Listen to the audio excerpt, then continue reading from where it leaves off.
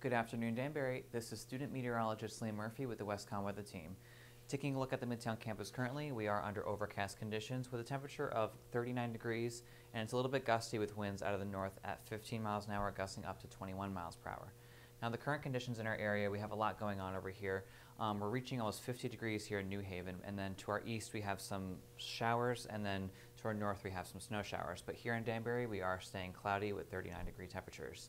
On the satellite, Danbury is right over here. You can see that most of the northeast is completely engulfed in clouds. We do have a spinning low pressure offshore, and you can see by these more distinct cloud tops that there is some rain and snow associated with that, and you can see that here on the radar. To the eastern parts of New England, we have rain, and then we have snow to our north, but that should not be affecting our area. On the surface map, here's that low offshore, and then we have the rain and snow in our New England area.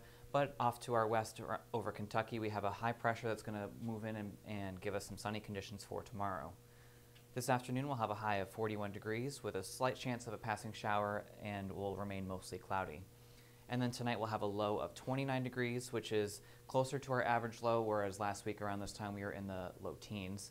And then we'll have decreasing clouds throughout the rest of the night. Tonight, the lows in the area will be in the upper 20s into the low 30s, which again is much closer to average, as last week we were in the mid-teens for overnight lows in all these regions.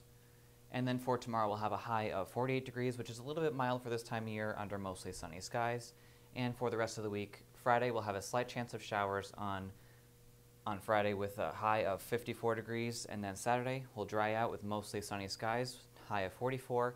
Saturday night into Sunday, we'll have a slight chance of a mix, and then it'll become sunny throughout the second half of Sunday with a high of 44 degrees. And then Monday, to start off the work week, 47 degrees and mostly sunny. Make sure to check us out on all of our social media at WCSU Meteorology. I'm student meteorologist Liam Murphy. Thank you for watching.